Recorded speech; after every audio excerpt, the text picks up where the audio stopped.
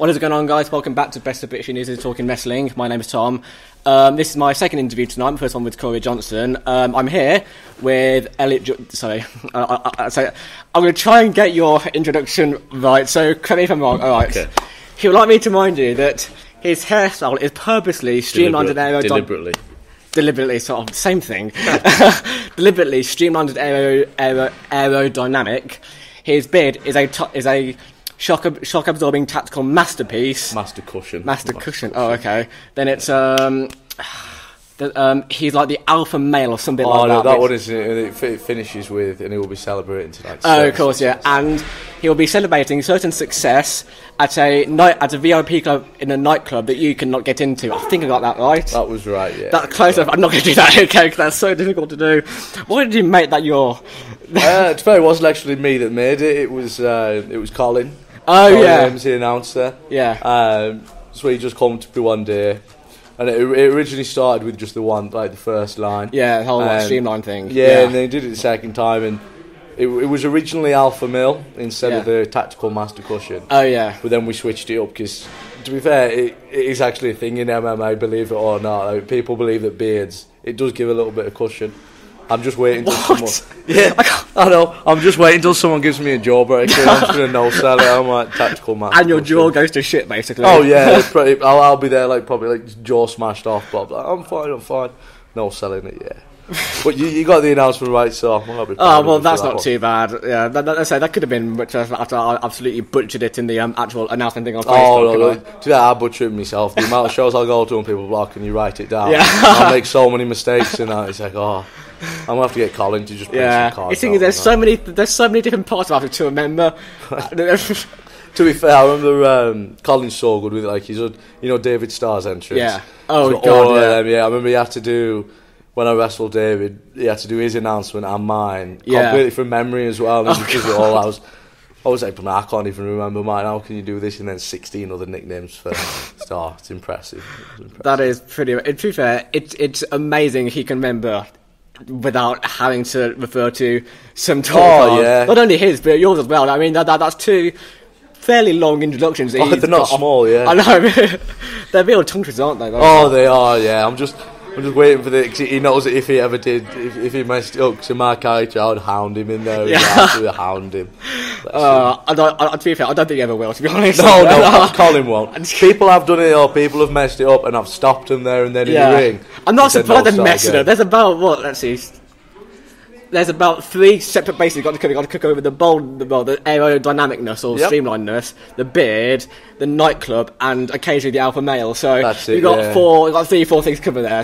They're not exactly small lines. They're not. I mean, it's what? It's a good 8 lines on it's a good 3 sentences per piece, isn't it? So yeah. It's a short introduction. Anyway, so it works though as well. It does work as well. Yeah, the crowd really enjoyed that part. Yeah, so I don't think Colin's.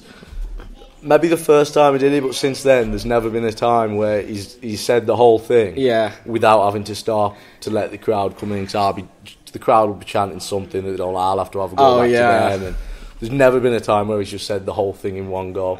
So it is great. Well, I mean, that works into you very well because of course, your gimmick is getting people to piss off and taking the piss out of their hair, essentially. So it's just. So I think sort of rubbing in your bold sort of really milking the fact that your hairstyle, I'll say, it does play very well to the crowd. The fans made the gimmick for themselves because.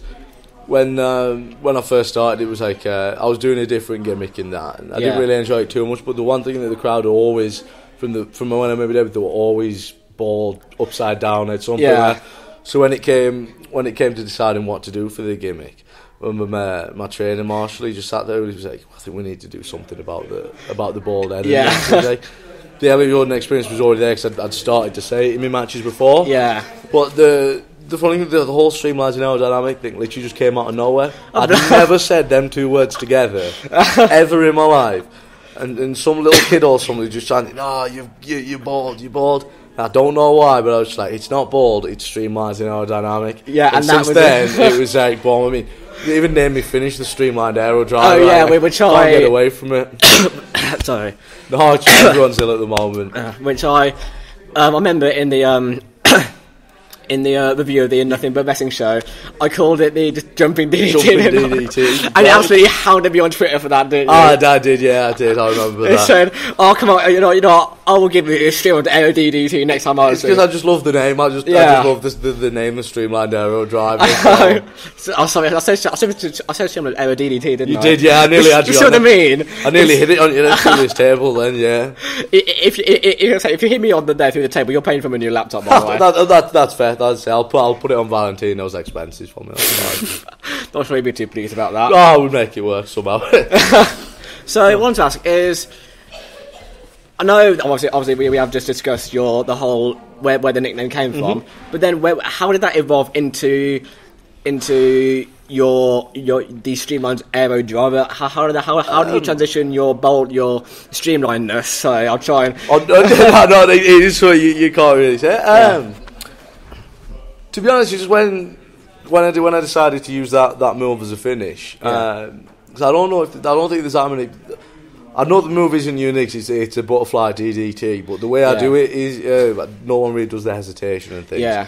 And then when I was thinking of a name for it, I think I might have been with Colin again or something. Yeah. Colin's been so good. My biggest help and supporter. But yeah, I would just say, Streamlined Aero Driver. That just when I'm going on about saying I'm Streamlined Aerodynamic, it's just a cool little name to have on there. It is, the Streamlined. Yeah, I mean, it's that along with everything else, it's a bit of a tongue twister. Oh yeah. Well, I've got another one as well. I've got the Brain Maker. The Brain Maker. So it's like a Carter will do the Rainmaker. Oh yeah. I do the same. But I meet him with a headbutt instead of a clothesline. Oh right. Oh yeah. I think I've seen you do that a couple of times. Yeah. Yeah, I think you have actually. I haven't used it in a while. Yeah. But yeah, that's another one that's just stemmed from the head as well. Yeah. No, the one thing I can remember that is the sound of it. Is the sound it's of nasty. Headbutt, yeah. It's one of them where it hurts me. Should probably just as much. Just as much to in fact, I know this is completely random, but the quote is relevant to this, right? Mm-hmm. There's a movie called Mall Cop, and it's Paul Blart. Mall Cop, and there's a scene in the roof where he headbutts my guy, and he says, "Oh, no one wins with a headbutt." Yeah. Head was one of them things. It's like, it hurts them, it hurts you. Well, it hurts them, but it hurts you just as much as it hurts them, if not more. It's a gamble. Yeah, it's a gamble. That is this going to hurt them more than it's hurting? Yeah, I think so. That's what you're hoping for. Yeah, I think this way you hit it as well. If you do it on the chest, it's a bit more cushioned. Oh yeah. But if you do it on the head, then. Oh, me and David Sargent, we did double headbutts. So I headbutted him as he headbutted me. Yeah. That was nerve wracking and stuff. Yeah, I think they've got to be. So I keep cleaning my throat. I got really. No, I've barely got through my matches this week. I'm not eating at all today. So yeah, I couldn't do shows planned.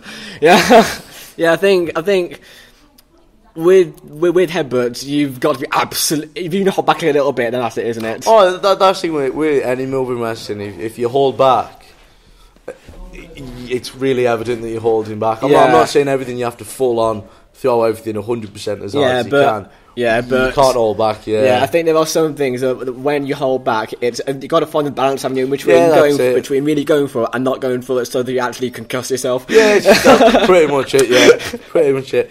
Remember, I gave someone a headbutt. I think it was only a couple of weeks ago. Yeah, and they moved at the last second, so I got him like right on the shoulder. Oh, God. And I was there, and I was like, oh dear me. I've still got a load of match to go yet as well. Yeah, so I mean, your shoulder's quite a bony area, isn't it? So, headbutt, Jesus Christ. It's not light. No, it's not. No, it doesn't. No. I think better, not as bad as worse than the chest, not as bad as the head. Oh yeah, I mean when you're hitting it with your head on head is gonna hurt. Head on head's worst. Yeah, I'd rather be kicked in the head, I suppose. Yeah, kicked in the head. Oh, I'd rather be kicked in. Not from Chantel, but I'd rather be kicked in the head. I am scared of Chantel. I'm scared of Chantel. I've been in a couple of rumbles with her and that now, and in training, and she wants me in that ring, and part of me wants to. But then part of me's thinking, I'd have to take a couple of weeks off and time in that. Yeah. Don't know if it's worth that. See, the thing is that she does MMA as well as wrestling. Oh, well, she trains with the guys and things. Yeah. I've seen her in training before. She'll give someone a kick. That's them done. Like, they aren't finishing that drill. Yeah. They're out of the ring. Yeah, I mean, I remember she gave me a kick at a kamikaze. Oh, that was great. That was. Yeah. You enjoyed that a lot, didn't you? I did. You enjoyed That was you were in the background of that, and I'm on the phone. Yeah, smiling. and I heard you go, "Oh my god." Oh, it's just the sound that she makes, and that's brutal. I mean, the sound was damn because I wear my shirt. If I wear my shirt, that would have legitimately killed me. Oh yeah, I would have had a heart attack. My heart would have just. It just stopped. My heart would have stopped. Up, yeah. That would have been it. You know, my life would have been that. Had a good run, but ended by 14. I'll kick me in the chest. There you go. There are worse ways to go out, I suppose. There are worse ways. So yeah, go out to Streamlined Aerodynamic. Still, you might still happen. To be fair, the amount of chops and kicks I've taken, and body slams and spears. Oh yeah, the big moves aren't as bad as them. You'll be fine. Oh god. Yeah, that's not happening. Hope you know that. We'll see. We've got to give the fans what they want. The if you comment on this video that you want me to streamline or drive him, next time I see him, he won't know about it. If you like or dislike or comment, then that's you saying you don't want me to take a Streamlined Aero driver. No, or if you even more watch the video, then you're saying you don't want me to take a Streamlined Aero driver. I'll just do it anyway. I'll just do it anyway. There's gonna be no get away from this, is there? No. This is me you're talking to. The Elliott Jordan Experience is a prick. So. I just know the t-shirt you're wearing, the Elliott Jordan Experience. That is the... Oh yeah, you got official merch out now. The Streamlined Aerodynamic Experience. Yes. That's a mouthful, isn't it? Oh, it always is. Everything with you is a mouthful. I could make a joke there, but I'm going to be clean. No, this show is not clean. No, it wasn't. I try to keep it uncontroversial, but it's not clean in the sense. Oh yeah, you don't want to be politically correct in 2018. Don't worry. Well, no. You see, the special snowflakes don't get me at all. Oh. I call them that. That's what they call it, isn't it? No, that's wrestling's got to that point now where there's literally online. There's just too many. Yeah, too many. Snowflakes and things that get offended by all tiny little things. And I think social media has both saved and ruined wrestling. Oh, 100%, yeah. I think it's ruined it because people know the person, not the character now, and they base their experience on that. Like if I were to base when you're in the ring off that, then I'd be cheering you because you're a nice guy. But no, I'd boo you because in the ring you're a dickhead. Yeah, it's such a hard thing now to stay in character all the time on all social medias and everything like that. And I think it's 2018. All fans know they know what's going on in that. Yeah. So I think that kind of helps at the same time. So there's very few people who can make fans believe they're an actual dickhead in real life. Oh yeah. Oh man. Yeah. With that thing, I take pride on the fact that where a lot of people look at my character and think this guy's a massive dickhead. He is. Yeah. The character's but it's entertaining. Yeah. It's an entertaining level of dickhead. Like, and one thing I'll never start on someone. They'll have to say something to me first for me to retaliate. I mean, to be fair, that's not difficult with you because as soon as your music hits, as soon as your character, you just bombarded by Baldy upside down head. Fans are bullies. Yeah, they are all just bullies. Like you say, the first time they seen me, they didn't even know if I was a good guy or a bad guy. They didn't know who I was, but they're still berating me about the way I look. And he's like, it cracks us because they'll boo the bad guy for screwing over the good guy things and doing nasty things to him. Yeah, they're sitting there shouting, "Oh, you're bored," taking the mick out of the way you look at it. It's like, you're no better than me. You're no better than me. I think that it's a thing of when you're an established heel, then there's not really an issue with it because, but when you're not. Sort of when they've seen you for the first time, they don't know what you're doing, and they then come out with that. Then, it's essentially you can't. I mean, that's on them at that point, isn't it? That's it. On them. I think I did it once. I was in so much, and I shouted. I was like, "Oh, you're all just bullying me because the way I look." Yeah. I was like, "How about you all stop being bullies? Yeah. Be a star, don't be a bully." Yeah. I was quite happy with that little pop, but. They are all wrestling fans. Corey Johnson just skulking around the back. Oh yeah. I didn't mean fuck Elliott Jordan in my interview. I'm only joking. I think he's a very talented, very shiny individual. He has the best hairline in British wrestling. Tom, you do a cracking job. Stay in your car parks, bro. Oh, fun fun little fact. Me and Kane actually had a one time only tag appearance. Oh yeah. And I thought our name was the best tag name in wrestling history. Yeah, we named ourselves after a song from a recent Kanye West album. Oh my god, I really hate it. We are Black Skinhead. Oh yeah. One time only. Hopefully again in the future there is merchandise in that. Don't leave me hanging, bro. Don't leave me hanging, bro. Well, is it back to Elliott Jordan Experience interview. we wanted the show we were on to do that was actually Wolf Run. It was in a church. Yeah. So Colin wouldn't announce us as black skin. Oh yeah. No. So I just went out. A church would be the best place to do that, wouldn't it? Oh, I know, it didn't even matter. I went out and I just went, we are black skin, as loud as I could anyway. It didn't really.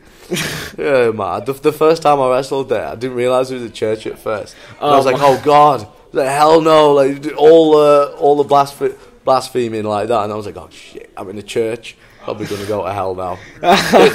It was fun. I don't buy into any of that stuff, to be honest. Oh, good. That's alright then. Yeah, right. What I do know is that you were recently crowned the first ever nothing but wrestling British champion, weren't you? That was. That was either last night or Friday. Friday. Okay. Creative had nothing else for anyone else. This is the Nothing But Wrestling promoter right here, in case you didn't know. One of three. Yes, won the belt on Friday. It was a 30-man Royal Rumble. Yeah. And I was very, very tactically sound.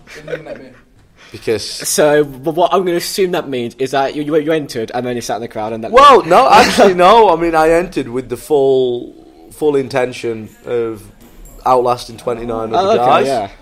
And I mean, Marshall X came out. Clung on to the bottom rope. That's it. Marshall X came out. Me and him had a little brawl. He threw a frisbee into me dick for the second time of the night. So I thought, you know what, screw this. I'll go under the ring. Hey, Steve. So I went under the ring, waited until there was only one person left in, and I came up behind him and hit him. Threw him out, won the Rumble. All the crowd were chanting, "Oh, you're cheating!" There was no cheating. There was no rules. Yeah, that's what gets me a lot. Right, is when people say, or in no DQ matches, or triple threat matches, no DQ matches. Well, triple threat is no DQ, but when fans don't realise the rules, 100%. And then when the heel goes hit the face with the chair or something along those lines, they jump shit and thinking, no, it's called. It's a no DQ for a reason. It's a no DQ. The reason is there are no rules. It'd be cheating if it was a DQ match and you didn't get caught doing that. That'd be cheating. Oh yeah. But if it's no DQ match, anything goes. It's no DQ. You come out with this still check. Perfect. I think it was Ryan Parrott, who I'm sure you know. I do know of the parrot. Yes. You know the parrot. Yeah, you kill the parrot thing.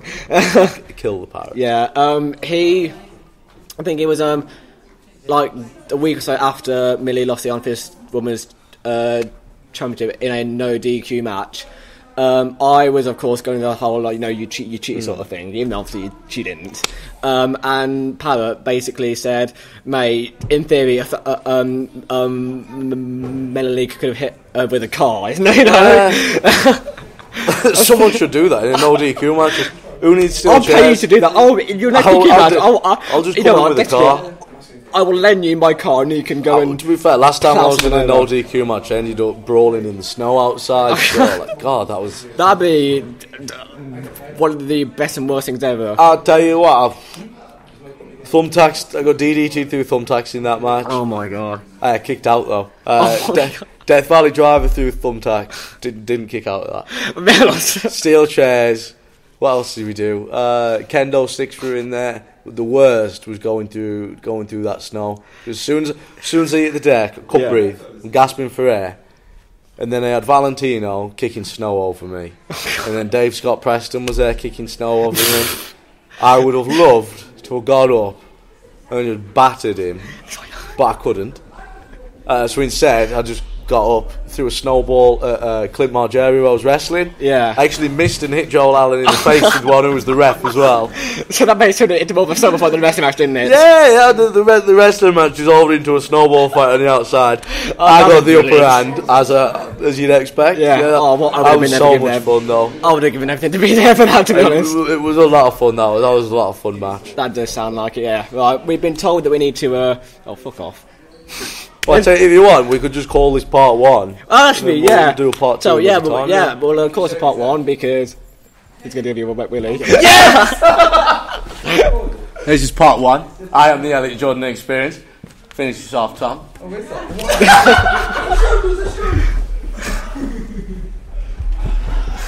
Love life. Watch wrestling. It's amazing. Alright, so we will just quickly finish this off. Alright, so we'll wrap this up properly. Alright, so before we end, I know you're on social media, aren't you? I am. Check me out on Instagram, the Elliott Jordan Experience. Just one word, double L, double T. Instagram, Twitter, Elliott Jordan XP. See, he's been a twat over there, just ignore. On Facebook, I've been operating off my personal Facebook for a while, but I am getting my page sorted. Okay. So like me on Facebook as well, the Elliott Jordan Experience. Okay, so that's Twitter, Instagram, and Facebook all sorted. Those links will all be in description anyway, so even if you can't remember those, which you should do, because this is a video, so if you can't remember, just watch it again. That little bit at the bottom here, just rewind 10 seconds. Yeah, I'll say let's see, so 21 minutes, okay, so go back to about 18-ish minutes and you should be around that mark. So anyway, those things will be in there. My links will be in the description as well. This is a part 1. We will carry this on at some point. We will. 20 minutes is averagely, but there's more we can talk about. Oh yeah, we can go into some. We can have a good laugh. We can, yeah. So Elliott, thank you very much for joining me. I do No, appreciate it. It's been a pleasure. No, I'm going to hit him with a Streamlined Aero driver now. I'm not. You got to wait for part 2. Part 2, Streamlined Aero driver. No, that'll be part 3. That'll be in the post credits of part 3. I like that.